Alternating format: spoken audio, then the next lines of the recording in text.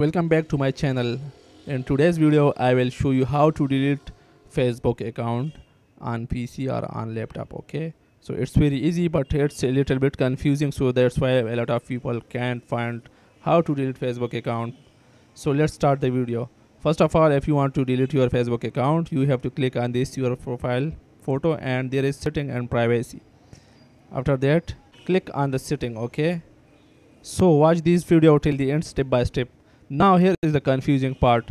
Here you can see more account in account center. Click on this. Okay, after that what you have to do, you have to click on personal detail here, and after that you can click on this account ownership and control. Okay, so from here there is memorization and deactivation or deletion.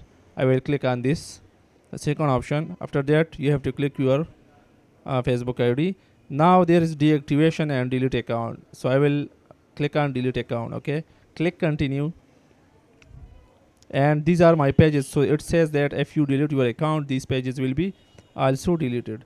So I will click continue. Okay, now it says why you are want to delete your account, so there is some reason you have to mention. So I will say I spent a lot of time. Okay, then I will continue, and then I will make it continue. After that it will ask for a password, and after confirming your password it will be deleted forever. Thank you for watching.